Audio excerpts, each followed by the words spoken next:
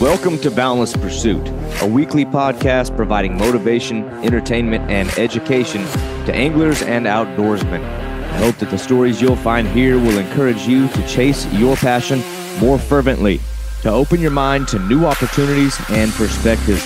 Your engagement and feedback is critical to the growth of this show, and I would love to hear your suggestions on topics or potential guests.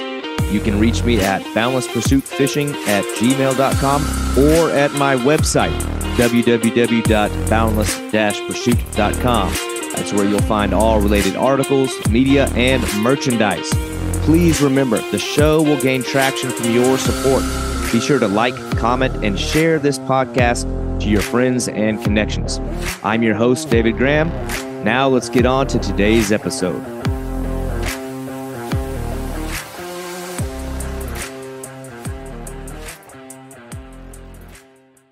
A big part of the Boundless Pursuit podcast is hearing the stories of anglers pursuing their dreams, dream destinations, and dream species. And I get so motivated by the guys that we've had on here, many who have done some incredible things, and many that have a very real ambition to do big things in the future. Today's guest, though, has got a life experience that is hard to imagine. Larry Walker is in his late 70s, but this dude has got a level of grind to him that is astonishing. And don't let his old age fool you. Larry pushes a pace that most people a third of his age couldn't keep up with. He's fished in over 50 countries and virtually every rainforest on the planet. Global expeditions from the oceans to the jungles to the mountains and every place you can possibly imagine. And his exploits as an angler are leaps and bounds beyond anything anybody else has done that I've had on here so far. And while the fish that he has caught will absolutely blow your mind, it's the story of how he got there that's really so amazing. And the guy's path to the financial freedom that it takes to even make these kind of expeditions a reality is just completely insane. And it's one that started in a tiny local tackle shack that literally had dirt floors, selling minnows. And the Walker family business is like a peanut that turned into an empire, where the wholesome sale of shiners on those dirt floors evolved into massive operations of marinas and lodges. And Larry is just that stereotypical Texan, a stubborn bull who won't take no for an answer, which is probably why he's managed to push his business to be as big as it is. His story is just so incredible. It's the embodiment of the American dream, building generational wealth and future from the humblest beginnings that you can imagine. The kind of story that should really be captured in a book, and it is. I recently read Larry's book, Minnows to Marlin, and it's a title that creatively captures the journey of the Walker family's minnow selling business, all the way to Larry's conquest of Marlin and much, much more. Every single chapter details a journey as an angler who is relentless in the pursuit of the next bite, the next target species. I'm glad I was able to catch the guy between trips. He seems like he's always on the move to the next country, the next adventure. And I am honored to have had Larry come onto this program to tell his story firsthand. But I do encourage any adventure-loving angler to pick up a copy of this book. I personally read it on my recent flights to Idaho when I was chasing the white sturgeon just to get the adventure juices flowing. You can find this book on Amazon. You've got to pick it up. It's an amazing, amazing book and an incredible story that I don't think anybody can compare to. Guys, you are going to love this story. Remarkable life journey, incredible growth as an angler, and just an awesome, awesome dude. This is Larry Walker. All right, did you hear that? I did. All right, so Larry Walker, I got to take you and I can get you, but I really appreciate you coming on here. I felt like I only had narrow windows, it seems, with you between trips because you're like in Argentina one day. The next time I get on Facebook, you're in, I don't know where, Texas, you're back home. I don't either. So I'm like, geez, I don't know when I'm going to work this guy in, but man, I appreciate you coming on. I guess I don't know where to start. Thank So you. how about this most recent trip? I mean, I was just on your page and saw these giant bass you were catching. Well, I got so lucky. I got a phone call from a good friend of mine named Josh Jones, who is absolutely a phenom. He's guiding on a lake called OHIV in West Texas, and they're doing live scoping. It is absolutely revolutionary, and what they are doing is make old school throw it out the window, old school out the window. It's unbelievable, and I'm so lucky that I get to fish with some of these guys because he's just an absolute genius. It's so different. It's really different. Yeah, that stuff's fascinating. That's one of those funny topics where it's like every time new technology comes out, there's like, there's the people that say, oh, we shouldn't be doing that. We shouldn't be doing this. But it's like, it's almost like you're denying the inevitable to take that position because a few years back, people were saying the same thing about a generic, side imaging scanning was the same way. And then before that, any type of sonar, but it's just, time marches on and this new technology blows my mind. Yeah, I know what you're talking about. I haven't been fortunate enough to use it, but that is some amazing stuff. And now you're seeing all these crazy 16, 17-pound bass. Records are falling left and right, especially at OHI. That's like ground zero for all this stuff right now. It's ground zero, and I have a good analogy for it if you want me to give it to you. Yeah. Is that I have all because you have $3,500 or $4,000 to buy a live scope or a forward facing sonar. That's nothing. That's just part of the game. If you do not know how to utilize it, it's just another depth finder. But these guys, especially the young guys, I'm going to admit, they've got it down. It is a science what they're doing. And David, it's amazing what we did yesterday. It's amazing. We caught fish, black bass. The water temperature was 58.7.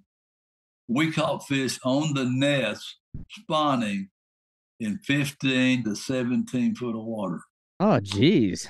You can't see 15 or 17 foot of water. Right. But with this new technology and the way they have absolutely got it down to a T, is we're seeing fish that are not moving. You see two fish in 17, because there's a lot of brush. These Texas lakes, we got a lot of brush. And they're seeing these fish and they know that they're spawning. And it's exactly like fishing in shallow water when they're spawning, but we're watching it on television. I call that screen of television. It's amazing technology. And like I say, these guys that know how to use it, I have one, of course, on my boat. I know how to use it, but I'm not in the same atmosphere as these guys. These Josh Jones and a guy named Kyle Hall, among others, have perfected it. And I'm so blessed that I get to go with these guys. Yeah. And I don't know, we sold our family business, our marina, the marina in between Dallas and Fort Worth called Lynn Creek Marina. We had it for 31 years. And before that, we were in the sporting goods business and boat and motor business. And anything to do with water, I've had something to do with. I've sold bait. We've made rods. I've been an outfitter. I've been commercial fishing, rented boats, sold boats. Anything to do with water, I've pretty much had my hand in it one time or the other. Right. Yeah. Well, yeah, I'll be the first to admit, like, I am a total novice and a complete idiot when it comes to a lot of those even the most basic electronics. And I don't do a great deal of bass fishing. I'm like a shallow water angler. It's like once I get into deep water, I have no clue what I'm doing. But I'll get on the boat with my buddies who do, and they'll be like, "You see that little mark right there next to that fuzzy red stuff? Yeah, like that's a fish sitting on such and such." I'm like, I don't know what you're looking at. I'm looking at hieroglyphics here. How do you know that's a fish? But it's a totally different skill set, and it's just funny the different kind of skills different anglers have. But reading sonar and reading maps and reading things like that's a skill I don't possess, but it's definitely one that I admire.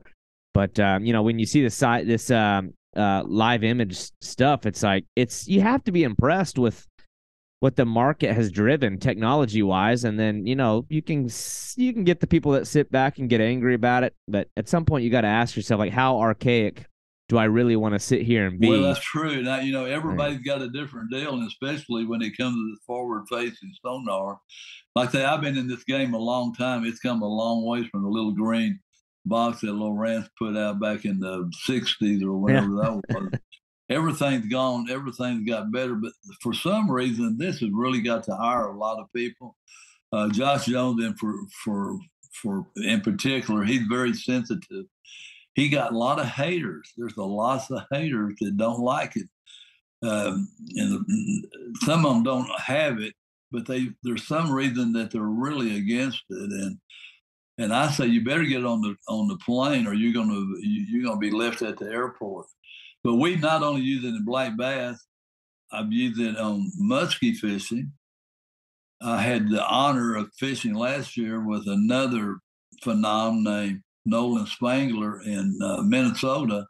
Okay. We went to Leech Lake. I have never caught a muskie, never saw a muskie. All I've ever heard is the old term, the fish of 1,000 casts. Yeah. So I went up with him. I jumped in the boat. I caught 22 muskies in 2 days. Oh my gosh, that's a home run. I had one that was 52.5 inches long. I had never seen one. Yeah. It's all about forward-facing electronics, and I just had a great time. And of course, these guys, there's another secret guy. He doesn't want to take any pictures of his electronics when we're fishing, and I don't blame him, And then I'm leaving Sunday to go back to Idaho, where I went twice last year. I caught an 8.53 ounce smallmouth bass plus some other 7-pounders, which is people fish all their life and never catch a 6-pound smallmouth bass. Oh yeah. And the guy I'm fishing with, he's another phenom. He's another live scoper. And then I was down in your part of the world. I went out fishing for Goliath groupers with a guy, Eric Line, and he used the live scope there. I mean, you watch them take your bait. Yeah. It's like I say, we can go on and on about live scope. I'm really for it. And of course, the blowback on it, like we're saying, is Nolan is banned from fishing muskie tournaments in Minnesota. They will not let live scope in the tournament. Mm. And I go back to an old saying that I just heard from Jimmy Houston. I'm kind of bragging because he and I are very good friends. And yeah. I really like him. If you knew him, he's a first class guy, and he laughs all the time, on camera or off camera. I'm like a lot of people where I grew up watching his shows. Yeah, I mean, you can't be in fishing and have not grown up watching some of those guys. He's been on TV. This is his 44th year on TV. So, and we were talking about something else. We were talking about the A-rig. You know what the A-rig is? The Alabama rig. Oh yeah, I remember they banned that thing too. With all the little. That's what we were talking about, because he's really into the guys at Bass and all the big shots, and he went up to the tournament director after they banned it for a tournament. He said, why did you ban it for? Why? He said it catches too many fish. Too many fish, yeah. And Jimmy said, isn't that what we're trying to do? Yeah. So anyway, he's on board. He's trying to stay with the time that you get left behind. Yeah. Everybody, the difference is on the live scope and not having live scope. Just think about putting your hand over your eyes and fishing, or opening your eyes up and seeing what you're throwing. It's really a really big deal. Like I say, I still like other type of. I'll fish in a muddy hole. It doesn't make any difference. I'm going to go fishing, but if I have a way to catch fish in a different technique, I'm all for it. Well, that's the funny thing about it. No one's making anybody use it. Like, there's no sense in getting upset there's no sense getting upset at what somebody else is doing. Okay, well, are you doing it? So no, you never want to sit back and watch somebody else and, like, I don't know, get mad at their success or what they're deriving happiness from. But it's funny you mentioned Idaho. Ironically, I'll be in Idaho next week myself, but I'm going out there for the sturgeon. I'm not doing the smallmouth thing, although I'd like to. I did the sturgeon in Idaho, and I didn't do well. I went on the Salmon River, and I fished a half a day. I got kind of a bad charter, but I went up to Oregon. Yeah. And, man, we knocked them out. Yeah. David, we knocked them out. I caught a 10.5-footer, and it was really, the fishing was easy. It wasn't really a hard trip like I thought it was going to be. And of course, the charter captain we had really knew. We didn't use live scope, but I caught my big one, the 10.5-foot sturgeon. I caught it on a 7-pound salmon. Yeah. That's what we. I didn't know they're not really a meat eater per se, and they're a bottom feeder. But I don't know. I bet you we caught 25 in 3 days.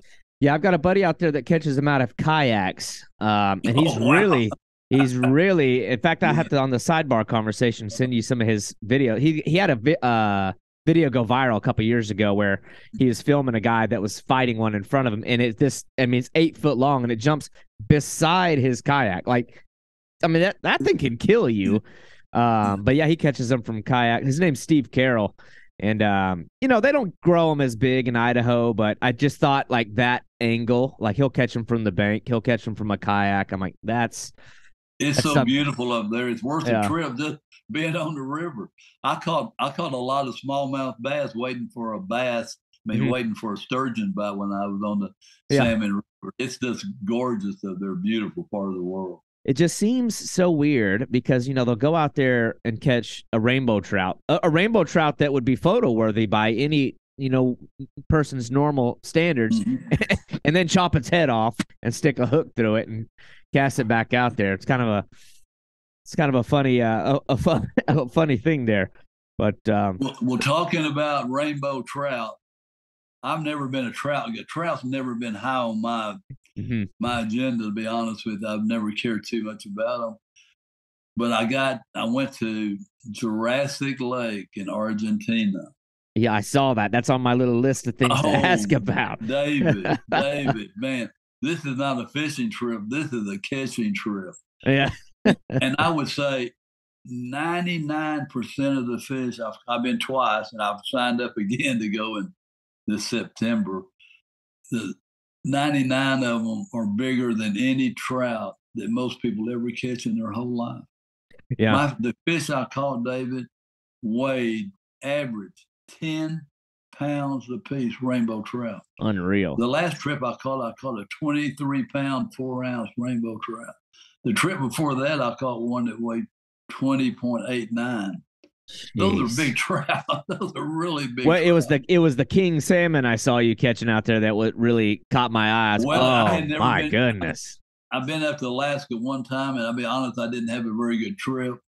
But I went on this king salmon trip with a couple of guys that had been like 20 times to Alaska.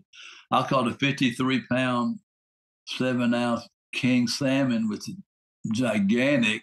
Yeah. And they kept them bigger. I'm going back next year at a different time. Those fish are migrating, and they're only in the river for a certain amount of time, and we're trying to get the right timing. So it was a beautiful trip. Fishing in a glacier lake and a glacier river with icebergs, and then when was the last time you cupped your hand in a stream and drank the water? Oh, yeah.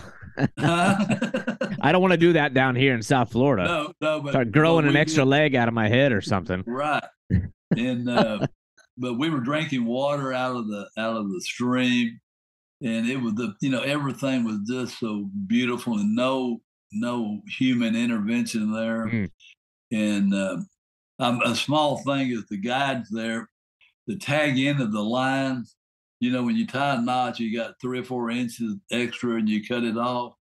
I thought this was very admirable. They cut that line off, the 2 to 3 inches, and put the line in their pocket instead of throwing it down. That seems so insignificant, but it meant a lot to me that those people really cared about the environment that much. So right. It was a nice deal. Like little things like that, I think give the impression of the kind of hands you're in too, because if your guide is that invested in taking care of the resource, then he's going to be 1,000 times more invested in making sure that you enjoy your experience. So little things like that I pick up on too. Yeah, what actually makes it really, for me, so different is I know I don't look it, but I'm 77 years old. Yeah. And I've been doing this a long time. When I was growing up, we did not know the difference in conservation. We weren't trying to do anything wrong, but in Texas in the 70s, the bath limit was 15 per person per day. Yeah. And I got a picture that was in the Dallas Morning News that I had 45 fish on a stringer on my back. Back in the day, there was 3 of us fishing. I had 45 black bass.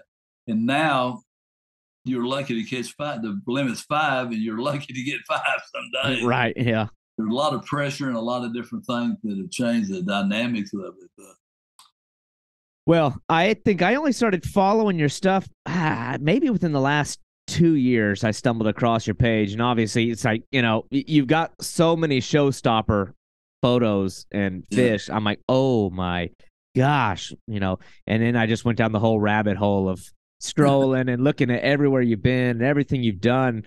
But I'm curious, like was the traveling side of it always, I mean, were you always that way with like the intrepidation, or did these real international trips, is that more of a recent thing, or has this been like a lifelong deal?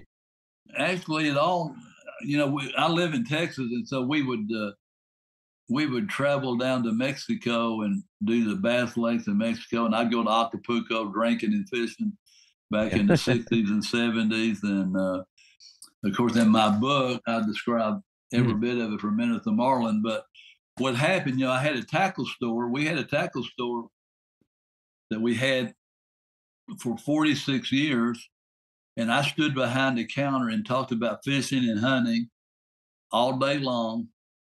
And one day a tackle salesman came in that sold Bill Norman crankbaits out of the back of his car. I don't know where he got them, but but we bought them. They were a little cheaper buying them from him.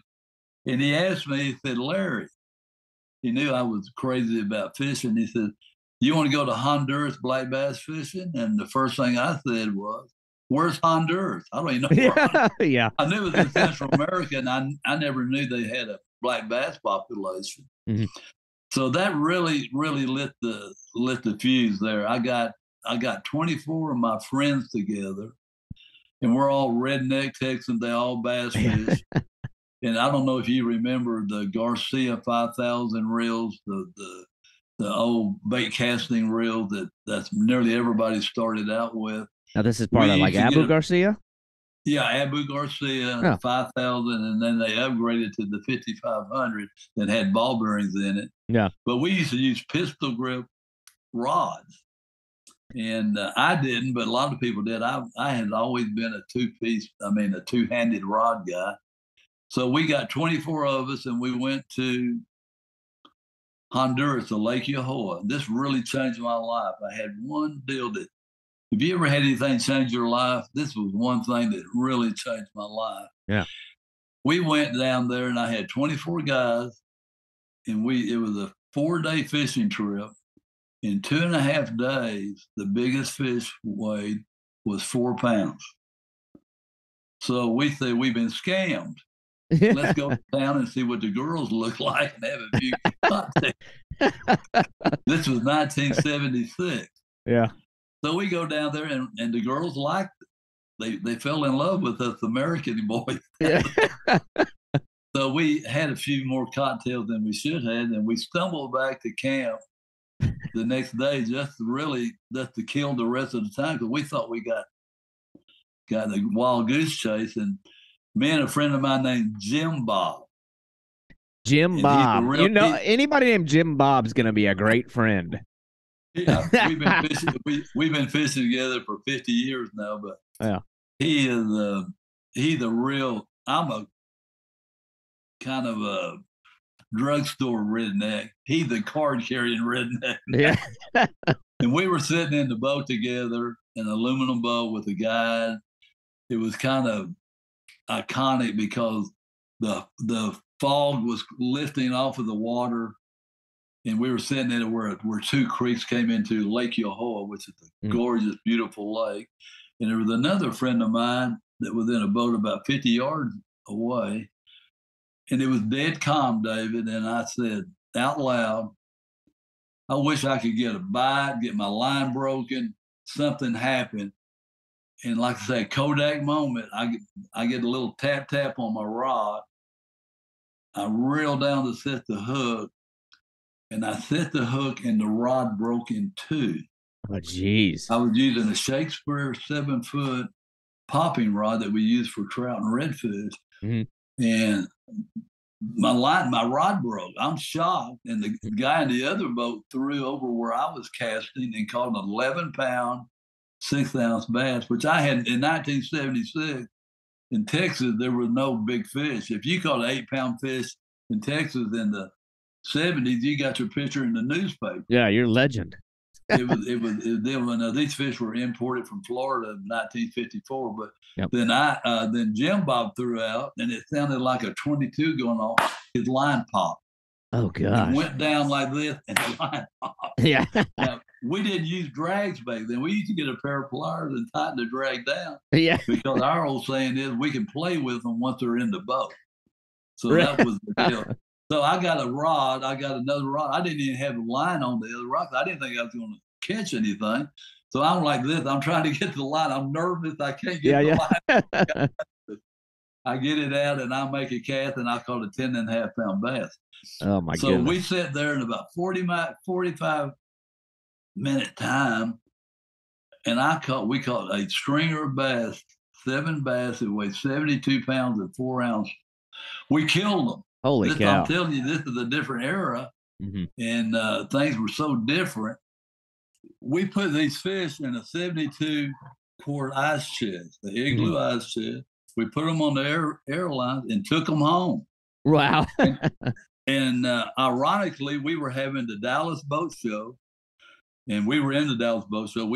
I sold skeeter boats, bass tracker boats. I sold a lot of fishing boats, and I brought them to the boat show. And people in Texas had never, ever seen bass that big. You know, people used to go to Florida and put a shiner on and catch a big fish in Florida back in those days. But Texas didn't have any big fish. I mean, like I say, 8 pounds was big. Yeah. So I was a star of the show. I'm answering questions, and people are real curious about it. And a little light bulb went off in Larry's head. I said, I want to take people fishing in Honduras. Yeah. So I started Walker's Bass Tours. Yeah. And it was a little harder than I thought. It was a third world country. And I think it's a fourth world country now, but I still love Honduras. It was very dear to me. Mm-hmm. So we started taking people to Honduras bass fishing, and that opened the door for international travel. I was the first guy to ever go to Cuba when they opened Cuba up in 1977. Jimmy Carter opened it up for tourism, and another outfitter from Texas named Dan Snow and I put together trips to Cuba. And then from Cuba, I found out about peacock bass in Venezuela. Yeah. I fell in love with peacock bass. I fall in love easy, by the way. Yeah. I'm very easy to fall in love with. So I just, peacock bass, that was the new deal, man, when I found peacock bass. But I never lost my love for black bass. I mean, black bass is number one. And then from Venezuela, I ended up in Brazil. And then from Brazil, Colombia, and then from there all over the world. I mean, that's where it all started. I've been into over 50 countries fishing, just fishing. And I've been lucky. I get to go to some neat places, David, and I get to go with some neat guys. And I've been very blessed. I'll be honest with you. I've been blessed. Yeah, that answered that next question on my list. I'm like, well, how many countries? I see the photos now, and I know you get around, but you mentioned something that I always find, or at least I always enjoy when I hear, it seems like some folks will set like this high bar. I don't know, maybe if you jump up too quickly to catching these incredible fish, that maybe they find it hard to still enjoy the ones that are in the backyard, like a bass. Well, I got to be honest with you. I'm going to be really honest with you. I don't care about little fish. I really don't. I'm sorry. Yeah. I'm just going to be up front with you. It's not that I'm a lead or elitist or anything. No. It's not that I got my goal set. I just, in my head, I want to catch the biggest fish that swims in a lake. And I usually go to lakes that have big fish in them. Mm-hmm. Like say we can go down, there's no lakes in Mexico you can go. You can catch 300 fish a day. I won't go. I don't care anything about it. Yeah, I yeah. mean, a 5-pounder is the big, it just doesn't, I'm talking about Larry Walker. I mean, for most people, they would, Well, they want to go. you I'm are just talking about, my deal is all about big. The word big is what got me. you're speaking my language because I don't have, nowhere near the kind of fish that you've caught, but I mean, I admire what you do because that's what I aspire to. I've always been the same ways. And even if I'm fishing for I don't know, a small species, I only want to catch the big one of Yeah, those. that's what I want to do. That's what I want to do. And I can be perfectly content with spinning, like we mentioned before we started recording, like an alligator gar. Me and my brother, we would go out and grind for 5 days, sleeping on the river, being severely dehydrated, going through storms and absolute hell. But if I got one big one, that's all I want. That's all I care about. Mm-hmm. So I trust me. I'm right there with you. I mean, I respect the folks. I got a lot of friends that are like they're species hunters. They want to have like as many species to their name as possible, and a lot of that is like micro fishing, and I don't know. For me, it doesn't speak to me. But I'm the same way with the big fish thing. I think my journey is maybe only just now beginning. I've never been out of the country ever, but I'm actually scheduled for my first international trip in September. But I look at your page as like fuel or like motivation or like, and I can't wait to get the book. And I want to talk about the book soon because, I admire that type of, I don't know, the adventurous spirit. But I guess I'd be curious, like when you've made these rounds, is there any particular location or species that is most near and dear to your heart? David, everybody asks me that question. I know it's a hard one. I can't answer it because I'm telling you, I fall every time I go to a new location and catch a new species. That's my new favorite fish. I love that fish. Right. So I'm so, I'll be honest. It's the fish, but it's not the fish. I get to go to rainforests and see animals and birds and plants and I'm a nature lover. I mean, I really love nature. I mean, I love birds and butterflies and the whole gambit and the people. Yeah. I have made so many friends around the world that I would have never had the chance to meet if it wasn't for fishing. And fishing has been I'm addicted to it, and it's been it's the biggest part of my life, other than my family. Fishing very, very big in my life. Yes. Yeah.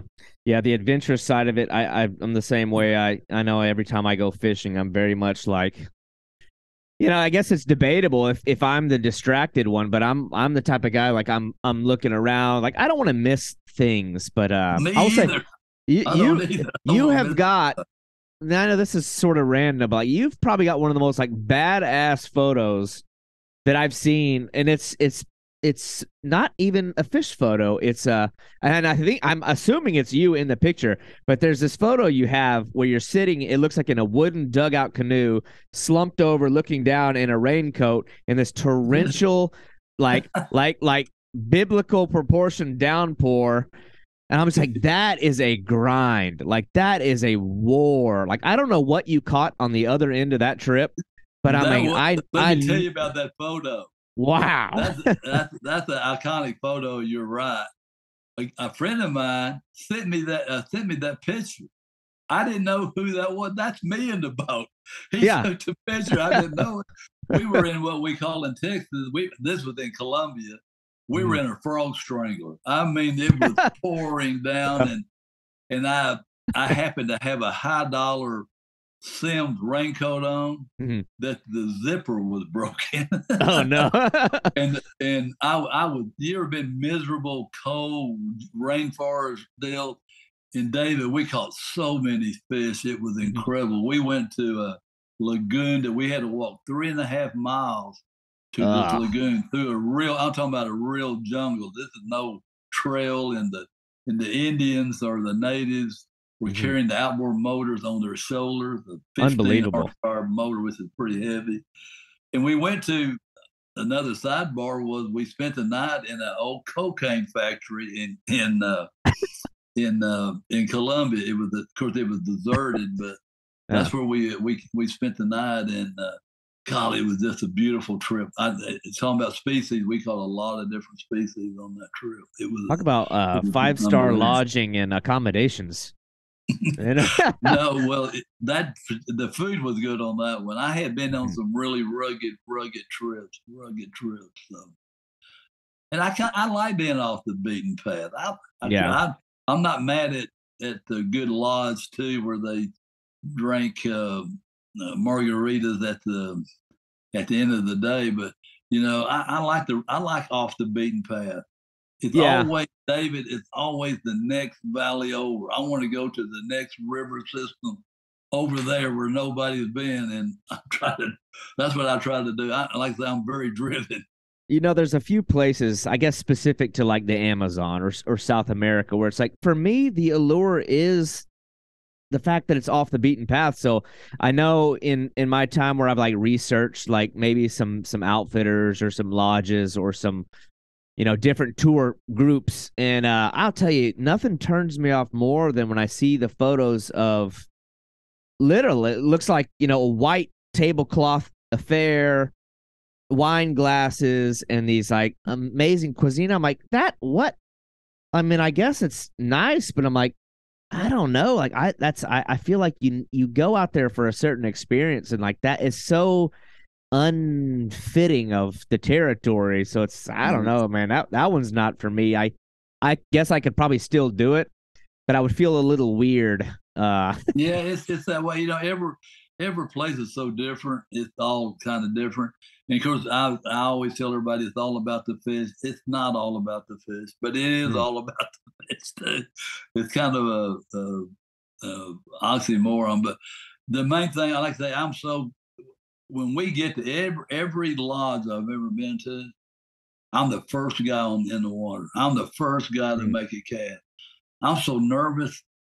Here I am, 77 years old, and I get so excited on every damn. I'm going fishing tomorrow. I'm really, really excited about it, and it's Yeah. a private lake up by Paris, Texas. But I'm excited about it. I mean, it's just, and that's what drives me. If you don't have that drive, Right. and like I say, I'm telling you, when the guys I grew up with, and when they say I'm not mad at them anymore, when they talk about fishing, I'm not mad at them. I say goodbye, because if you're not mad at them, it's over with.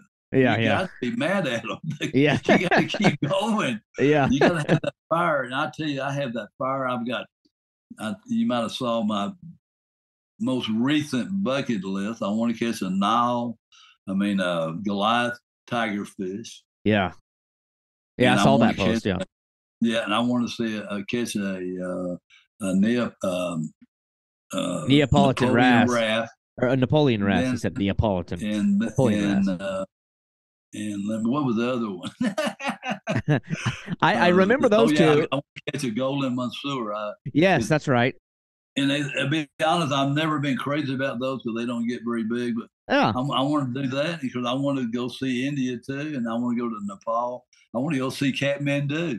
I want to go to the base camp for Mount Everest. I don't want to climb Mount Everest. I did climb Mount Kilimanjaro, but I want to go to Kathmandu. I like that name. Don't you like the name? Yeah, Kathmandu? I can pronounce that one too. I agree. The golden Messiers seem like they're held on such a high, like, I mean, they're really a revered fish, it seems like, especially in like the traveling freshwater giant fish rings.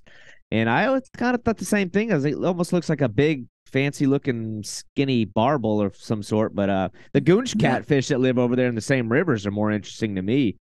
But well, I like to catch one of those as well. Yeah. I've never been big on catfish for some reason, and I'm kind of the same way. Yeah, them, but I don't fish for sharks, but I just went white shark fishing up in Oh, I wanted to South talk about Carolina, that one too, which was amazing. Golly, South Carolina. I would not have thought South Carolina. That's interesting.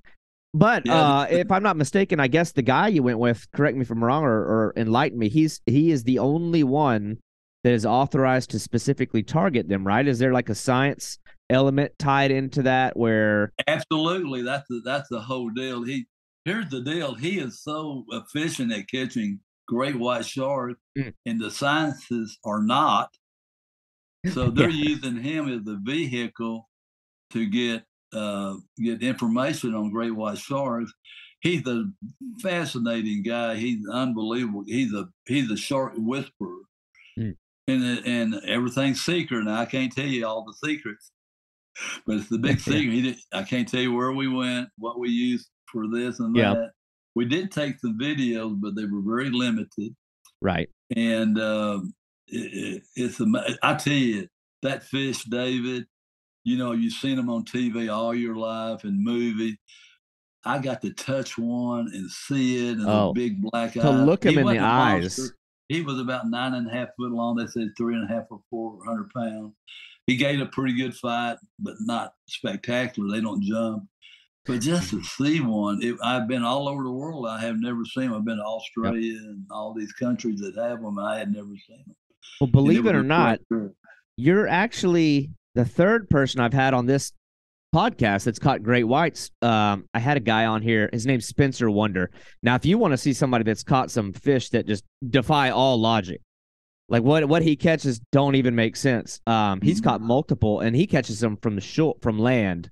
Yeah, But he's caught them up to 16 feet long from yeah. shore. Granted, it's accidental, but he does so much land based shark fishing. But now that guy caught a what was it? A Greenland shark or a Pacific Wow. sleeper Yeah. shark that Yeah. was about 16 feet long Mhm. from shore. That's his whole thing is he catches everything from land. And it's like Yeah, that one doesn't even that's make sense. amazing. That's a deep That's sea amazing. fish. Like that, those things live in like 1,000 feet of water eating whale carcasses. And it is, but yeah, that you talk about, I mean, on a global scale, like the king of all kings, like the ultimate predator in all of the water. I mean, unless you want to talk about whales, but we're talking fish here. I mean, I guess the great white shark's like the pinnacle, but I can't imagine the experience of being able to be, because we all watch Shark Week, we all have seen Yeah, Jaws, and like there's no more fish more engaging to the conscience or stimulating to the mind than the great white shark. So I just can't imagine that touching movie, by the way, touching one. Jaws. That movie Jaws has kept a lot of people out of the water. Yeah, It yeah. really has. It really, honestly. But you know what? What this guy's name is Chip. It's the guide on the great white shark. He told me, he said these fish are smart. They're not like a regular Mhm. shark. He said they really smart. He said sometimes you hook them, they run towards the boat and try to bite the line. Oh, that's interesting. And it was very interesting. And a lot of you throw a lot of blood out and all that stuff, and that's not what he does. He does another technique, but he said the fish are very very smart. He sent me a text when I got back. I also caught a tiger shark that day. Wasn't a giant one, about 8 or 9 foot, and then I caught a sandbar shark that was about 150 pounds. Those He are some said, "You guys, scrappers there. Them yeah, sandbars are some scrappers. They yeah," fight. and they actually fought harder than the great Hmm. white. But he said, "I guarantee you, you're the only human that's ever caught a great white, a tiger shark, and a gray shark in the same day." Yeah, yeah, So that was interesting. I add that to my resume, I yeah. guess. That's a fair bet. I'm actually a native to South Carolina, so that like I Okay. know that like the coast of Hilton Head is where they get some on the occasion these the real like terrifyingly big tiger sharks, but the great white, that's an interesting one. Now, when I think great whites, I think like you know Southern California or Yeah. South Africa or Australia, but yeah, it's amazing where they're starting to pop up lately. I mean, I know Mhm. they've been making the Oh news yeah, the lately. water's getting warmer. The water's getting Oh, warmer, and while we were out there, because we were anchored out, David, and all of a sudden, here's some mahi mahi there, hmm. and we caught 4 or 5 of them. I didn't think anything about them; they were only 8 or 10 pounds. He said those are the first ones he'd ever seen in 27 years where we were fishing. And Oh, he said it's yeah. all because of the water getting warmer. Mm, And I don't want to get in that debate, but sure. things are Yeah. changing. Yeah. Like it or not, things have changed. Well, interestingly, those sleeper sharks, as I mentioned before, just on that topic, that's like an Arctic species of fish, or at least they had thought so. Yes. And apparently, it's the longest lived, I don't know, animal in the world. Those things can live to be 600 years old. Yeah, I saw that. Uh, 600 years old. yeah, which is wild. And I guess one of those just recently popped up in the Gulf. Like, what is it? What are they doing down here? I don't know. Down in Florida. So They just caught a great white in Florida. just shows we're always, I don't know, there's always more to learn. But scrolling through your page, it's like you bounce between these, great oceanic creatures. You talk about the Napoleon wrasse, and it's funny, a lot of people don't even know what those are. I'm familiar with the Napoleon wrasse. That's a wild, big, giant, blue barn door looking. I don't even know how to describe them. It's like I don't either. it's like either. a big blue Goliath There- grouper parrotfish thing. That's exactly Yeah. that's what I would call them. Too. I talked to a young guy. I'm sorry. I was in French Polynesia Mhm. 3 weeks ago, I believe, and we really want to catch one. And the guy I was with, Steve Ryan, who is an absolute Steve, goat. I know Steve. Yeah. Steve is he's 155 pounds. I never seen a guy that was so. He makes me look like a shallow water minnow. He's really, really good, because he wants to catch one as well. We caught some amazing fish. It was a beautiful trip. So they're a weird one. Like when I look at something like that, I would think that they're a deeper dwelling type of fish. But I had a guy on here, actually, the episode hadn't come up. Ironically, he's the youngest person I've had on the show, 17. And he's fished he's actually traveled all over the world at a young age. He's got a kind of an interesting story, but he had caught him, and he said that they caught him on poppers. They were popping in French Polynesia for GTs. I'm like, I would not have thought that, but very interesting fish. I can see why it's on your bucket list. New York, was he? Gosh, I don't know where he's originally from. I think he might be from out west. A guy that when I was there in French Polynesia, I met a guy from New York who had caught one. We're on the same trip we were on. He wasn't with us, but he had caught one. But yeah, it's a young kid named George Hadaway. They're just kind of an iconic fish that guys like me, this traveling deal we keep talking about. There's a core group, it's a core group that actually the internet has really kind of got us together. That I don't know how to explain. We're not trying to outdo each other, but it's like we're all traveling to new, different places, catching new and different species, and it's really interesting how the internet has really changed things up. Oh yeah, for sure. Well, you know what? I feel like that's one of like those great wild mysteries of the American angler is this type of fishing seems so commonplace for those guys over in the UK, and the European guys are just, I don't know, they just sort of have taken over that scene, and it's like, why are more like Americans not doing this? And Steve is like, obviously, he's always somewhere in that mix. I've been following Steve for years, chit-chatting on often with him, but I don't know. I mean, I wonder what your thoughts are on that. Like, why are more Americans not doing that? You're right. It seems like such a small. Some of them, David, a lot of them are brainwashed over danger. Like Mexico right now, they hear about 4 or 5 people getting kidnapped, and I've been in Mexico 200 times. I remember had Boo said to me, and I've been off the beaten path in Mexico, all over Mexico. And you know what Mexicans say? They say it's more dangerous in the United States. Right. Yeah. I live in Dallas, Texas. Hell, we kill 20 people a weekend over here in Dallas. Good point. Just for the hell of it.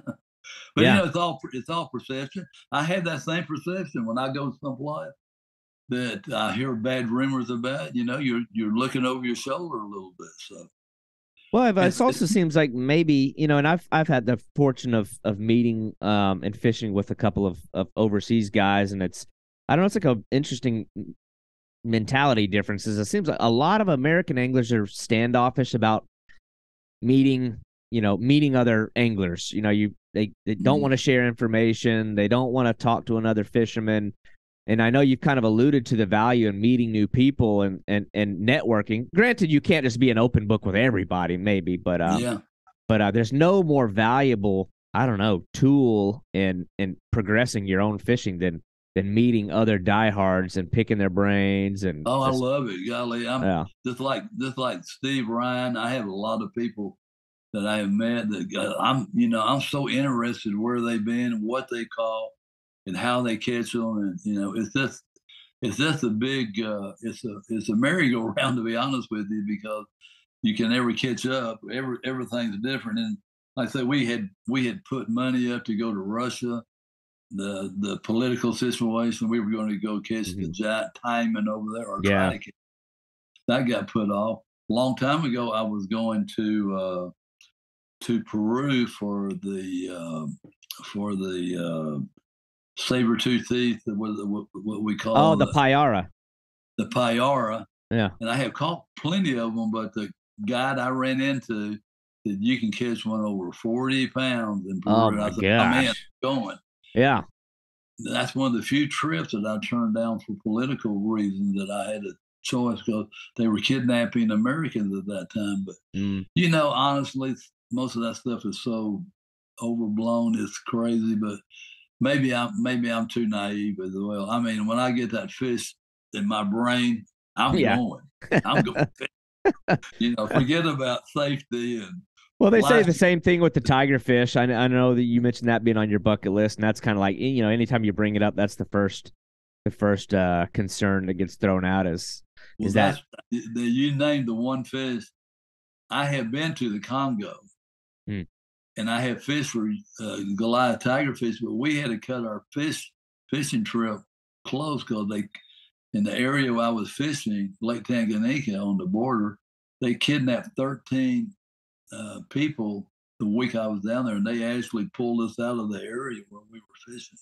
Oh, So jeez. it's not all milk and Oh yeah. cake. Well, you don't want to be naive, of course, but yeah. So I'm targeting my first trip overseas, but I mean, there's so many guys like myself in the position I'm in that are like still in that dream phase where it's like you want to, and I know we all feed off of guys like you, guys like Steve, and you could just be enjoying that on your own and never sharing it, but you've gone so far, and I mean, especially a guy like you who has the life experiences you have, you'd be selfish to not write a book.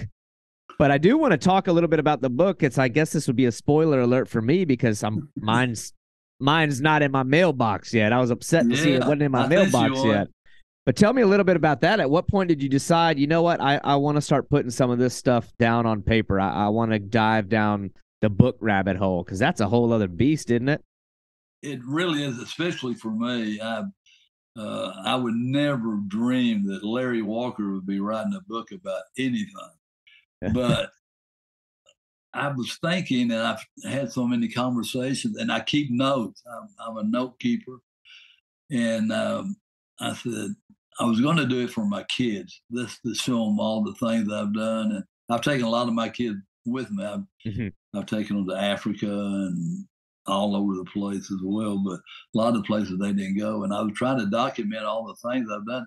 But not just fishing, it's what happens during the fishing, uh, going there, and the people you meet, and the snakes and the crocodiles, and I caught an anaconda on a lure. I've caught Yeah. crocodiles on lures.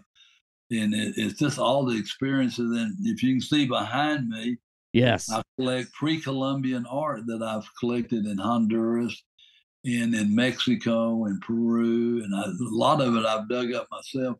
It's all, I didn't go there to get the pre-Columbian stuff. I went there fishing, and that was just part of the deal, part of the adventure. And I've got very interested in that part of the deal too. If I could show you my room, I've got 20 or 30 African masks. Yeah. I've got my headdresses. I got stuff that you don't buy at the souvenir shop. I'd be scared of some of that stuff. You don't hear drums at night, do you? I've got your. I bought a drum the other day from an Indian. I like to get stuff from the natives. Yeah. I got arrowheads and teeth, and I'm a pack rat. I like all Yeah. that. I got fishing, unusual fishing stuff, and I don't know. I just savored my time on the water and the time I get to travel so much. Yeah, yeah. I've seen a few of your posts where you sort of show like I wouldn't even call it a man cave. It's like a man kingdom, like a whole wing of the house. I'm like, oh my God. It's different, and You've I got to run be totally square. out of wall space with the mounted fish you've got. I'm like, well, Well, I mean, I had the luxury of I had my marina and I had a restaurant that held 600 people, and it was Larry's Museum. I had 43 mounts that I had on the wall there. mhm. I sold it not this February, last February to a big corporation, and they let me keep my fish. Now they said they don't want them, and now I've had to put them. I've never had a fish at my house. Now I've got fish at my house. I got my 1,146-pound black marlin. It was 14 foot 9 inches. I had one wall that was 15 feet that I got to put it on, and some other smaller species I'm putting in one room or so. I can't get rid of them. What am I going to do with them? They're part of my life, actually. I mean, some of And that I looks don't like know you if had I to. can give a damn about it, Some of that but looks like you had to cut a hole in the roof and lower it in with a crane. Like, but I tell you though, David, fishing has come at a cost as well. Not only financially, I used to, when I didn't have the means to go fishing, I would rob Peter to pay Paul. If somebody say, let's go fishing in Mexico, I'm going. I'm yeah, going fishing. If I didn't have the money, I'm still going. There's yeah, some way now I do have the luxury of being able to travel about anywhere I want to. But one of my points is I've been married 5 times. And there's not many women can put up with a traveling fisherman. You got to have a special mentality. hmm And when I get married, they all say, "Oh yeah, I'll go fishing." Not for a month. They don't like it right, yeah, when you're gone for a long time. They say they do in the beginning, but I won't say fishing ended the marriages, but it had an impact on them. hmm So I got a yeah, good one this time. I'm going to keep. yeah. I got that. It's I guess I had sort of wrote down like what has kept you motivated this long, but it seems like you have absolutely not lost any step in motivation wise. Like I can hear it bursting out of your ears. Um, the fact that it's kept going, but I guess the other thing I had asked is obviously you've been doing it for a long time. I don't know what you got to have some kind of keys for me here for like longevity. If you could give anybody advice for like Well, I longevity in will. this I'm whole going to tell thing. you. I'll tell you what's going on. My mother is 99 years old. She's still blonde headed. She drives a red Jaguar convertible. She's got a memory like an elephant, Yeah. and she never sits down. I can't sit down. I know when I was growing up, they call it you were just nervous, but I know I'm ADD, and I can't sit still, and I'm busy all the time. I got to be doing something all the time, and I Mhm. think that has a lot to do with it. It really Yeah. Yeah, now they want to put people on medication who want to be does. like have an act. It's just ridiculous. But yeah, so I guess one question I get is like, I look at your photo where, you're holding maybe a golden dorado in presumably that was Argentina. I know you've been to Argentina several times. Yeah. And then the black marlin, it's like you're bouncing between ocean and fresh saltwater, fresh water. I don't know. Can you kind of compare the two? I mean, what do you get out of freshwater that you No, don't get out of saltwater and vice versa? well, there's a lot of people only do freshwater. Yep. Some people only do salt water. I used to have a saying, I don't say it anymore. I like freshwater, salt water, and scotch and water. But Yeah. I cut scotch and water. I don't drink anymore. I've Yeah. quit drinking a few years. Besides on my birthday, I drank them.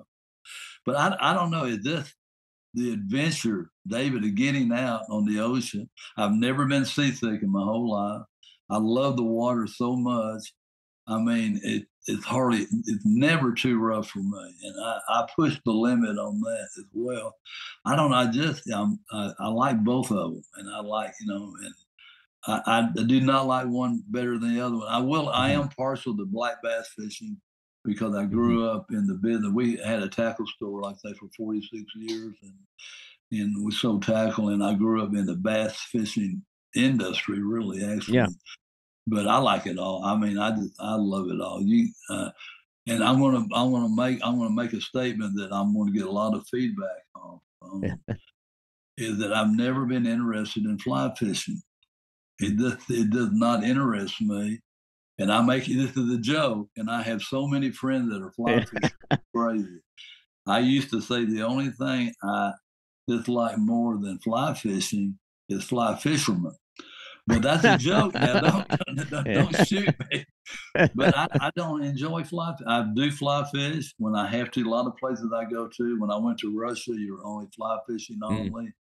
And I do fly fish, but I don't enjoy it like I do bait casting or spinning or other types of fishing. I feel like I have more control. But that's just my opinion. We all have our opinions, and sure. I speak to my best friend that we agree on not everything. Nobody ever agrees on everything. The best friends I have are the ones I talk the most shit to. So this is how that works. Like, can't be too friendly, then it starts to get weird. Got to rib on each other every now and then. But no, I don't do a great deal of fly fishing myself. In fact, right now I don't even own a fly setup at all. Doesn't mean I wouldn't like to maybe play around with it, but for me it would only be, I don't know, it'd be playing. But I'm kind of the same way. It's the deal. You know, I got one of my best friends. He holds like 21 world records, and we went down in Colombia on a trip, and he broke 2 rods, and the lines wrapped around him, and I'm catching fish like crazy. Golly, I caught so many fish, and he can't get there were 3 people in the boat. That was a handicap for him. I said, "Why do you like this?" He said, "I don't know. I grew up fly fishing, and I just like fly fishing.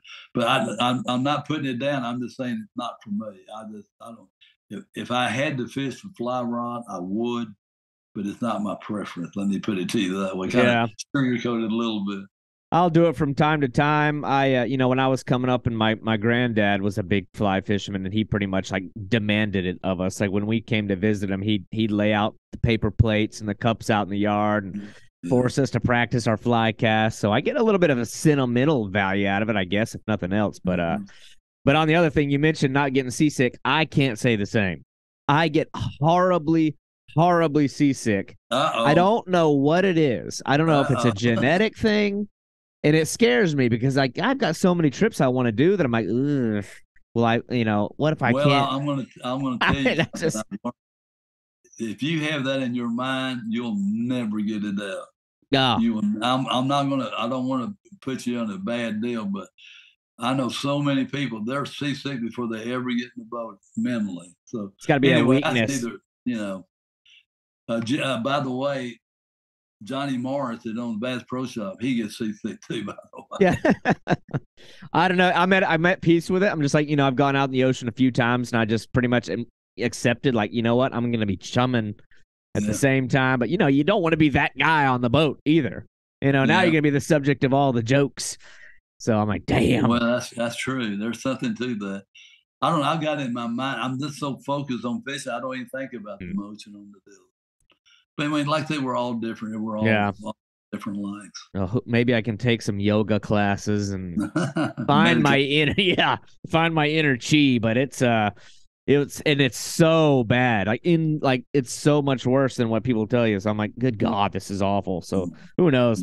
Doesn't mean I'll never go to the ocean again, but it's just that hump I'm gonna have to get over. But I love looking at your stuff. I love the sense of humor that you tie into everything too. It's not all like, I mean, I know it's all business to catch the fish, but you find time to make jokes. It was the rock climbing video you posted a couple of weeks ago. I got the biggest kick that was great. I fool a lot of people. It fooled me with it at first. I'm like, there's no way this guy does it all. He's Superman. I'm like, he's out here rock climbing, and I'm like, oh. Damn, he got me. David, I like to have fun. I'm not saying I'm a trickster, but I like to be off the wall sometimes. Some people are way too serious about all this stuff. I'm serious about fishing, but I like to have a good time. Yeah, that's great. But your travel stuff, I can't get enough of it. And I know that you'd helped me in the past when I was doing a little article I was writing with the paddlefish. I think you lended me some photos. I appreciate that. But I'm kind of on the cusp of just starting my own, like for me, I think if I travel, it'll probably be a once a year thing, just where I'm at. My financial state Yeah. will probably limit me, but I'm booked for a trip to Guyana in September, which is one that You're I going to love it. You're going yeah to absolutely love it. It that is unbelievable. that's I mean I draw my interest back to that when I was a little bitty kid. Like little kid. I will go so far as to say I am shameless in saying I think if I catch like an arapaima, I might cry. But Well, anyway. they're unbelievable fish. I mean, I've caught several of them on the trip I went, but we caught so many other fish. Golly, David, you're going to a paradise. Yeah. You're going to a great place. And I know I told you this before. They speak English. Yeah. That's nice. It's the Yeah. bonus when you go to a place in South America and English is their number one language. And it seems like it's a small thing, but what it makes is you can actually talk to them. Right. You can talk to them and ask them questions. I do not, unfortunately, I don't speak Spanish. One of my regrets in life. I want to talk and have I don't want to say, Coca-Cola, hook, and talking in words. I want to make sentences. And in Guyana, you're going to have a great trip. Yeah. Yeah. I'm looking forward. I'm sorry. No, I was just saying I'm definitely looking forward to that. But I'm not necessarily, well, my wife would agree with this. I've never been the best like planner. I'm probably more your speed where a lot of times I just cannonball into opportunities. But still, it's like it does seem like an undertaking, especially, and that's just there's much more probably difficult trips out there. But I am curious just to pick your brain on things. I mean, you're so well traveled. Do you have a process for planning these things? Because to me, I'm like, I don't know what I'm getting. Absolutely not. I'm the most unorganized guy. Ironically, now that you mentioned this, I'm going back to Lazona for the Golden Dorado with Jimmy Houston on April the 5th. And I have been absolutely sitting at our dining room table, putting hooks on lures. And I mean, I am so organized for this trip. It's crazy. I hope they're biting what I'm taking, but it is that's my number one freshwater fish too, by the way, the Golden Dorado. Okay. And it's an amazing fish. I mean, that ought to be on everybody's bucket list. I guess the obligatory follow-up question to that would be why? Like, why those? I mean, I can see why, but I'm just curious, like, well, why? Here's the deal. Of course, I told you I fall in love with every fish I catch, but peacock bass were mine. I'm talking about freshwater. They're aggressive and they jump. You got monkeys and the parrots, and it's just the whole atmosphere is just wonderful. But you don't have that for where we're going for the Golden Dorado. But David, you're throwing a lure out, and when they hit it, they'll jerk your arm out of your socket. And you got to hold on. We're using 80 to 100-pound braided line with a 150 to 200-pound mono leader. I'm changing hooks on every lure I have till they'll straighten them out. They straighten out your split ring. I had an interesting thing come up. I took one of my redneck friends down to Argentina for the Golden Dorado, and we're catching the hell out of them. I mean, they're biting. They jump, and they're beautiful. They got teeth, and they fight all the way up to the boat, and there's no giving up to them. And a friend of mine who caught a lot of big peacock bass and a lot of big black bass, he put the rod down. He said, Larry, why do you want to catch these? They pull too hard. I said, that's the reason I want to catch them, because pull too hard. I mean, it's nothing easy about them, to be honest with you. They're unbelievable fish. It's a wild looking fish too. That head, like every time I see a photo of one, it almost looks like it's been edited. Like it looks like they have such a weird shape where it's like, I don't know, all their features are the head on them. I just can't give. Oh, I just saw a cameo. I just saw a wet nose into the screen. I have a Bernese Mountain Dog, and he will not. Oh, I love those. Alone, okay, and I won't leave him alone either. Yeah. we gotta love our animals. We gotta love our dogs. That's another thing. I found a dog every trip I go to. I'll Oh go. yeah. I'm in Polynesia. I got 3 dogs at my doorstep every morning. When I was in Mexico, when I was in, I did not have one in Guyana. That's the one place I did. But I'm envious of you going. That's a great. I'd like to do that trip again. It was great. Yeah. That's funny. The dogs always know who to go to. There's like a spiritual bond that takes place. I'm the same way. I got my 2 beloved German shepherds.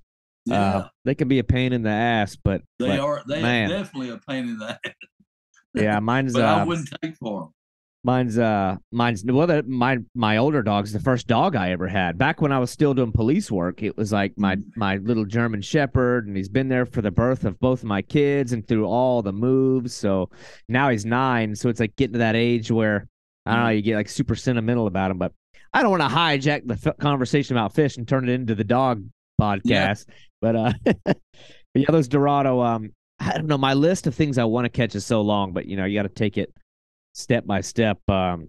Is there anything you've caught that is probably not on somebody's like wave or I don't know, radar that should be, like ones that's like, wow, I'd have never thought about this as a fish to send people after? You know, you had quizzed me about the spoonbill, and they're such an interesting fish. Oh, for sure. And you know, they don't bite. You right. don't catch them. You snag them, and there again was the live scope. Yep. And they jump, but they're so freaky looking when you bring them out. They got little bitty eyes. Yeah. They got this gigantic, weird gill plate cover, and they're plankton eaters. And they got this big, long spoonbill looking thing on them, and they're soft. They don't have any scales. They're actually kin to a sturgeon. Yeah. And I caught a 116 pounder up in Oklahoma, up at Keystone Lake. Okay. I caught quite a few of them. I've been up there twice. I don't think I would do it on a day-to-day basis, but they're so unusual, and they jump. I like fish that jump.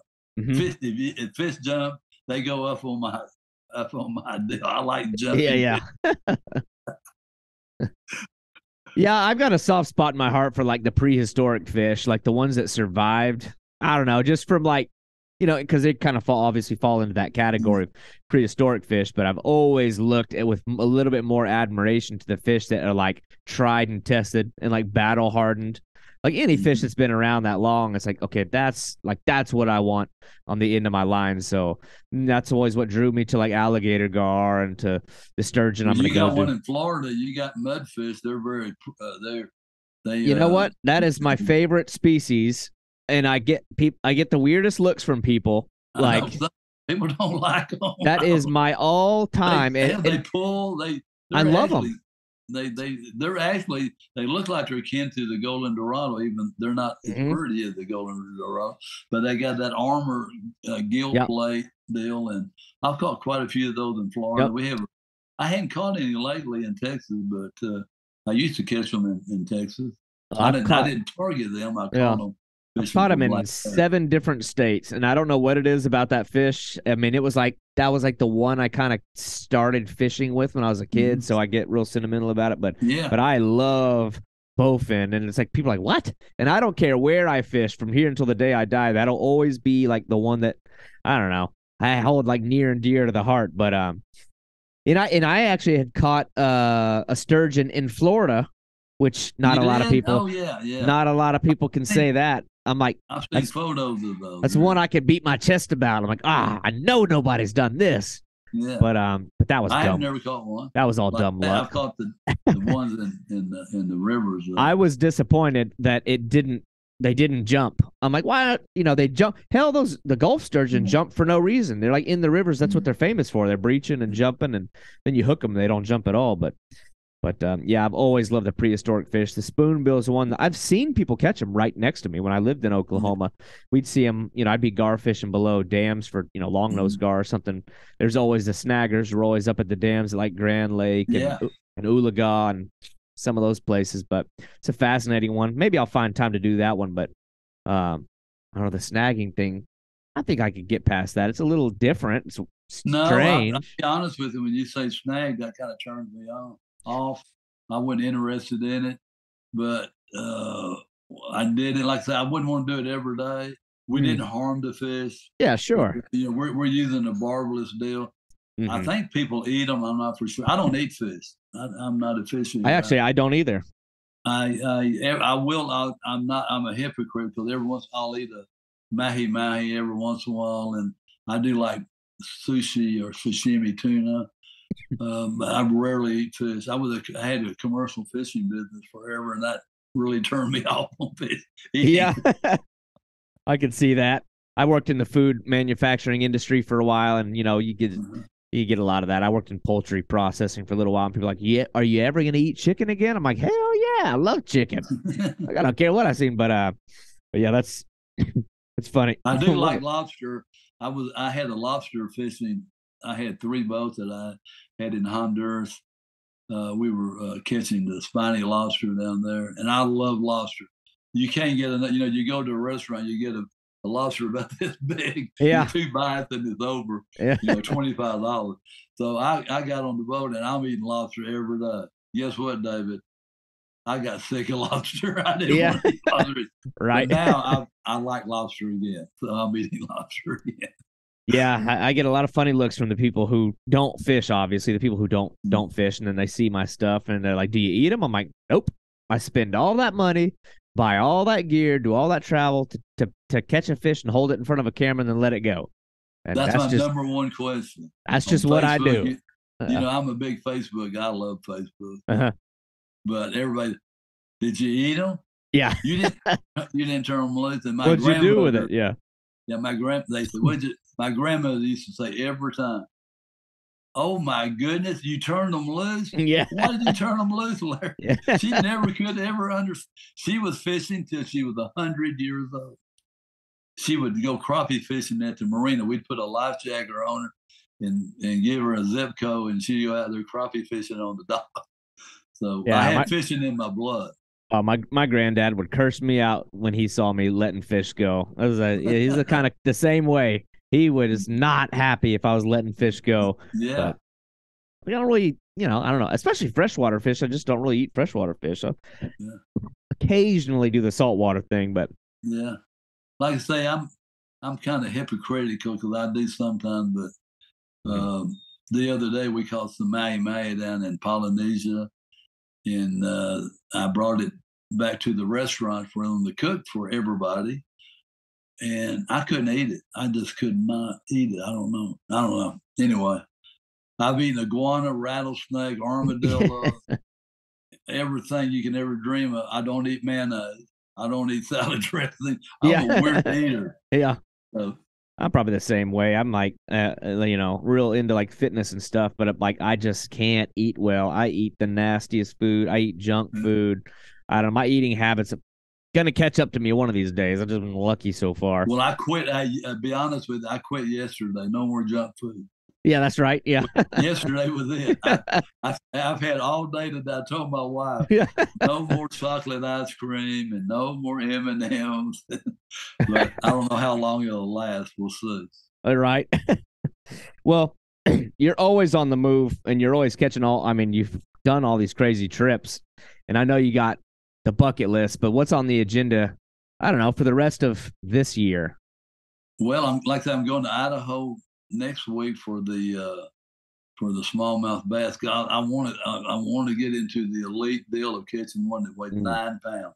Oof. That would be good. The guy I'm going with had caught 1, and then I'm going to the Argentina deal with Jimmy. Then I'm going back to Jurassic for the rainbow trout. I'm going back to Argentina. I like Argentina. Yeah. Going back for the king salmon next year. We're going to go a little earlier and see if we can catch some bigger ones. Then I just signed up to go bluefin tuna fishing in Nova Scotia.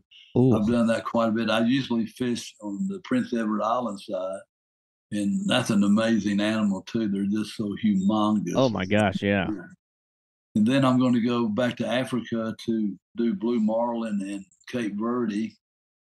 And I'm going back to Florida, your state, in February when the fish were spawning there for the bass. Yeah. Then in May, we're going out to Lake Havasu for the giant red ear perch or brim. Mm. You know, they're gigantic out there. Oh, yeah. And I didn't catch it huge. I caught one that weighed 3 pounds 88, which I thought was huge. Right, yeah. But my friend caught a 434. And the guide I'm going with this year caught a 595 and a 525 last year. The world record. You know, you always put bass, crappie, perch. Now it's bass, perch, crappie. So that's the new deal. Yeah, those get surprisingly big. If someone calls me up and I'm available, I'm gone. Count me gone. Have you done the Nile perch one? That's one that's kind of an interesting one to me. I didn't do very well on those. I spent a month in it was amazing. I had a honeymoon, and we were going to spend it together in Africa. And she decided she didn't want to go, so I went anyway. So on my honeymoon, I spent a month in Africa, and I went Nile perch fishing. And I caught some up to about 15 pounds, which were very, very small. But I went on the Zambezi River, and we caught tigerfish. And that's another amazing. Yeah, I had to ask about the Nile perch one. That was one that I kind of toyed with as maybe being the first trip that I do out, but I didn't, you know, I thought the risk of, I don't want to say failure was greater, and it's just one fish, you know, it's one species, but I looked at that. I'm gonna tell you, that's a hard one. Yeah. That's a hard one because they have commercial fishing so hard in Africa that the great big ones are almost non-existent. Yep. There is a guy that fishes at Murchison Falls, and he's caught a few big ones. It's very, very unpredictable. Yeah, that's what I saw. It seems like Murchison Falls, you'll still see some numbers, but like closer to the falls, it looks like smaller ones. And I don't know, I've seen a few downriver that looked okay, but that one seemed intriguing. If you go to Africa, please do the tigerfish. Tigerfish, yeah. I mean, this is a 2-in-1 trip because if you went on the Zambezi River, which I really recommend, is that you're on a sightseeing trip the whole time. You're floating down the Zambezi River. I'm throwing a lure at the feet of herds of elephants. Yeah. Here's hippos over here. Here's water buffalo over here. Zebra on the shoreline. I mean, it's like a National Geographic trip. It's so beautiful. Those hippos intimidate me. I've seen a lot of videos of them getting a little rowdy with the boats. Well, they are. They are. The natives are just terrified of them. And I guess I'm so naive about it. I wasn't so. I was on Lake Tanganyika, and when the natives came in from fishing, you wouldn't believe. You think they were in the Olympics. When they get close to the shore, the hippos were hanging out there, and it looked like. I mean, really and truly, they're petrified of them. They're petrified. I guess probably for a good reason. Yeah. Yeah, I could see that. I know they're. Well, I guess apparently they kill more people each year than any other animal in Africa, unless you count, you know, bugs, mosquitoes or something. But mosquitoes, of course, is the number one killer. Yeah, but you know, but the hippos are bad. They're big. They're really big. Yeah. I know you see them at the zoo. I tell all of my friends about traveling. If you're going to go anywhere, of course, fishing is always paramount. People need to go to Africa. What a beautiful place! It's nothing when you're seeing animals in the wild with no fences, it's just amazing. It really is. It makes you feel good. Yeah, that's one I'd like to do. Africa, obviously. I'm really interested in I think it's KwaZulu Natal, or I don't know if I'm pronouncing that right. It's like the southern, southeastern coastline, very famous for some of the land-based shark fishing and surf casting scene down there. They catch some wild stuff down there. They call it like the KZN coastline. Yeah, they catch a lot of bull sharks there. They catch those they call them sandies, the big guitar fish. Those big giant guitar fish. That's an interesting one to me, but I don't know. So much time, or so many fish, so little time. Who knows? That's an interesting one. I want to catch the sawfish as well, because y'all have them in Florida, but they're illegal to catch to target the sawfish. Yeah, I hooked 2 of them Australia years ago, but I foul hooked them. They were up on the sandbar, and I had a jacket with them, so I threw a lure over. Because they were like 12 foot long. I don't know. They seemed like they were 100 foot long when I saw them. Yeah, that's one of those things that every time I go shark fishing, it's a little part in the back of your mind, sort of hoping you'll get to see them, but it's like a unicorn type of thing. Yeah, they're a unicorn. Well, we have alligator gar in Florida too, and it's the same way. They're in only like select few small rivers, but I'm like, I really want to catch a Florida alligator gar, but apparently it's illegal to even pursue them. So I'm like, who knows? Really? Huh. Yeah, it's kind of weird. They're totally protected. All those exotic species there. So. Yeah, no kidding. But yeah, the exotic thing down here, I don't know. That kind of plays out a little quick to me. The peacocks here, anyway. I mean, they're kind of fun. They get a little old. When I first moved to Florida, I was all about it, but I got a little burnout on that one pretty quick. But anyway, something I have no interest in those in Florida. It's like a novel. Because they just don't get big. And, nope. A 12-pounder is the big one. And I just got I don't know if you can see it. I just got one of my replicas back. I saw the photo. Will that thing even fit in the frame? Yeah, I just got it. Oh man, that's awesome. This is a 23-pounder I caught. And the guy did the mount in Columbia. Mm-hmm. He's an absolute. He's not a taxidermist. I'd call him an artist. Artist, yeah. He's an artist. The replica guys are phenomenal. Yeah, he did a Arapama for me that I caught in Guyana where you're going. Oh wow! And he did it from scratch, no mold. He did it from scratch, and it came out perfect. And I loaned it to a tackle shop over in Dallas, but the fish probably weighed 250 pounds. Somewhere in that neighborhood. You're gonna catch some big fish when you go to Guyana. Be ready. Yeah. No, I mean that's the one I've been waiting on. So I'm like, might as well go with the top trip first if I'm gonna go anywhere. But anyway, I know I feel like I've kept you. I could probably talk to you for hours more. Well, we can always talk after the fact, you know what I mean? But we've talked about your book, and I want to bring that up a little bit more. And I know that you've just kind of started getting into the YouTube thing, but like you've done so much amazing things from Minnows to Marlin. So I guess I want to make sure I'm directing people who are listening to this, like where they can go to see your stuff, where they could go to pick up the book, what your YouTube channel might be, anywhere that they can find your stuff. Like, how could people find the book? Yeah. What's the YouTube channel? How could they find anything else? Yeah. Well, the book is available on Amazon. I haven't pushed it. I've kind of mentioned it a little bit on Facebook, but I haven't said to go buy it. I've actually just hired a marketing team to do a launch because I'm hoping you can sell some books for me too. And then on the YouTube deal, my son, I have a 37-year-old son that's another fishing nut too. He's completely overboard with it too. He's got a new baby that's kind of slowed him down, but he's helping me. As I told you before we started doing the show, I'm technically handicapped. Yeah. I can do email and Facebook, and that's about it. But we're doing this YouTube deal, and it's a learning experience for it. But, honestly, I hope people subscribe to it and see it. But honestly, I like for people to see what I get to do. Mm-hmm.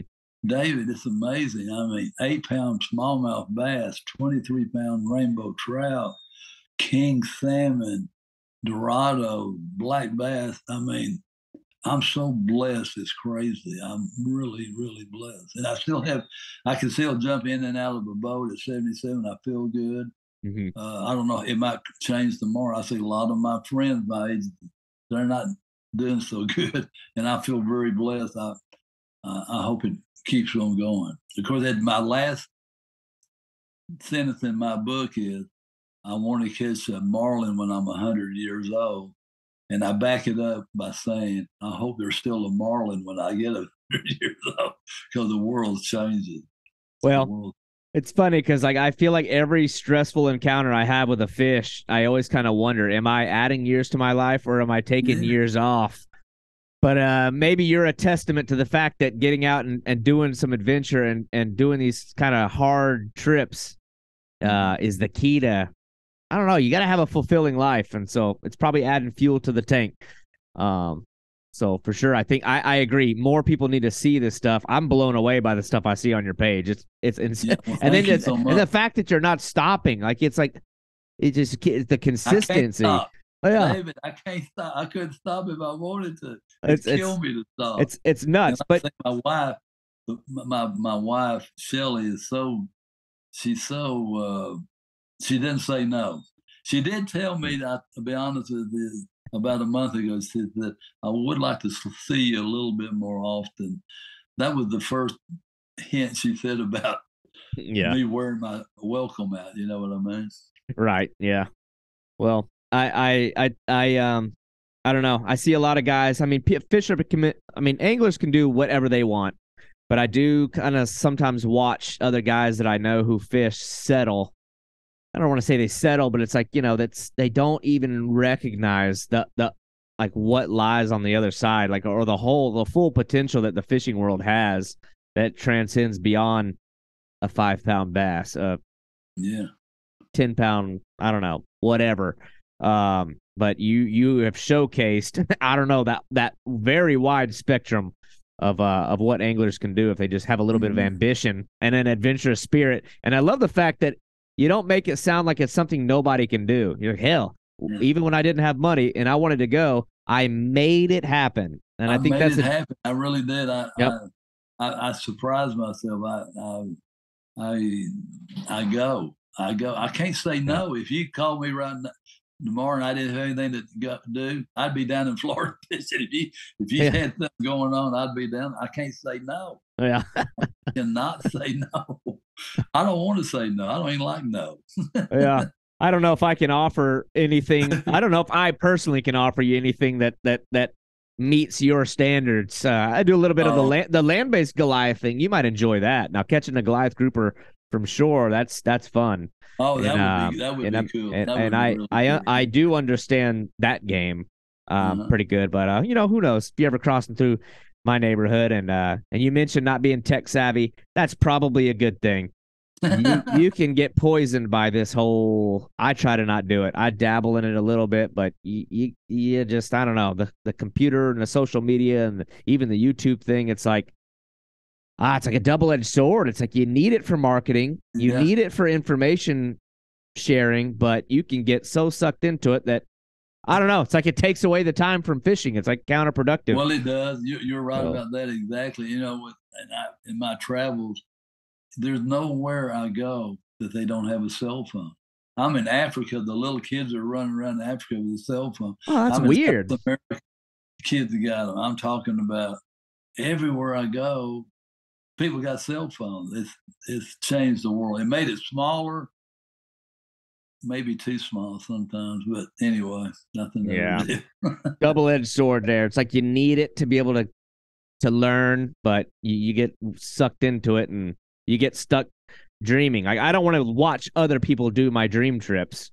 Yeah. I want to go do them, but I do like, and I really appreciate guys like you, especially willing to share the stories through book, through podcast conversation, through your YouTube channel, through your Facebook. Man, I could talk to you for hours. But I don't want to do that. I don't want to hold you up. But anyway, Larry, I appreciate your time. Yeah, thank you, David. You're probably one of the most motivating guys that I watch. I enjoy seeing his. Tell Jimmy Houston I'm a fan. Tell him little old David Graham said hello. Yeah, I just called him a while ago. He's pumped up on this Argentina trip. He gets pumped up pretty easy too. Well, he ain't slowing down either. That's awesome. He's not. He's older than me. He's 79, I think. I can only hope. He's in good shape. He gets around good. I can only hope and pray that I'll be doing the same when I get to that level. But Larry, I appreciate your time. I look forward to seeing the next adventures and the photos that you post. Big fan, and man, I couldn't be more appreciative of you taking time to talk to me. Thank you, David. Thank you, sir. I appreciate it. Yep. Yes, sir. For sure. All right, Larry. We'll be in touch. Let's go fishing. Let's do it. Okay. We can plan something. All right. Yep. All right. Have a good one. Thank you. Thank you for listening to the Boundless Pursuit podcast. If you enjoyed this show, your feedback, comments, and reviews are very important to me. Also, this podcast is just one element to a much bigger content outlet. I urge you to head over to www.haverodswilltravel.com, where you'll find audio, visual, and written editorial content. That is 3 dimensions of awesome fishing content brought to you by a very dynamic team of anglers. I hope that you'll tune in next week as we continue to build this program and have interesting and skilled anglers each Thursday. Thank you for listening.